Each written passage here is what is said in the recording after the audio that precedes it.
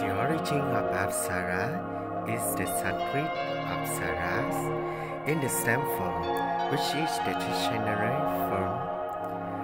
The stem form ends in letter S, as distinct from, for censure, the nominative singular Ramas, Rama, the deity Ram in Hindi, whose stem form is Rama.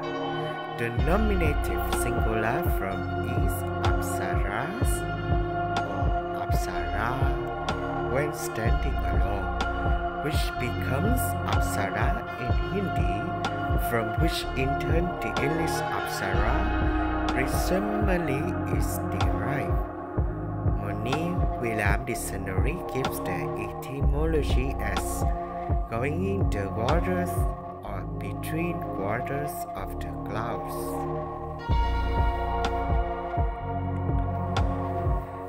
The Derived tells of the apsara who is the wife of Gandharva. However, the rich Veda also seems to allow the existence of more than one apsara. The only apsara specifically named is Urvashi. An entire hymn deals with the colloquy between Urvashi and her mortal lover Puruvaras. Later Hindu scriptures allow the existence of the numerous apsarās who act as the handmaidens of Indra or as dancers at his celestial court. In many of the stories related to the Mahabharata, apsarās appear in important supporting roles. The epic contains several lists of the principal apsarās, which lists are not always identical.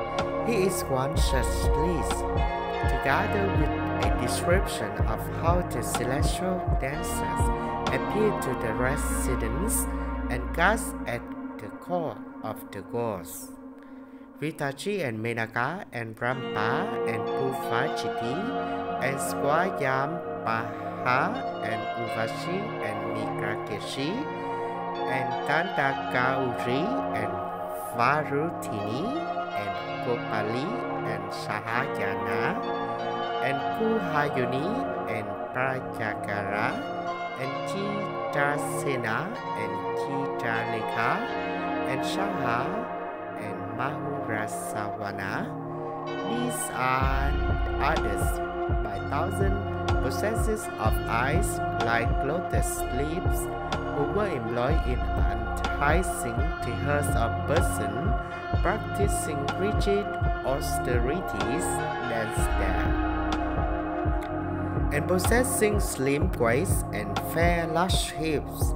They began to perform various evolutions, shaking their deep bosoms and casting their glance around, and exhibiting other attractive attitudes capable of stealing the hearts and resolution and minds of the spectators. The Mahabharata documents the exploits of the individual apsarās, such as Tilottama, who rescued the world from rampaging Asura brothers Sunda and Upasunda, and Urvashi, who attempted to seduce the hero Arjuna. A story told of them appearing over and over again in the Mahabharata is that of an apsara sent to distract a sheikh or spiritual master from his ascetic practice. One story imparting this theme is that recounted by the epic heroine Sakuntala to expand her own parenthesis.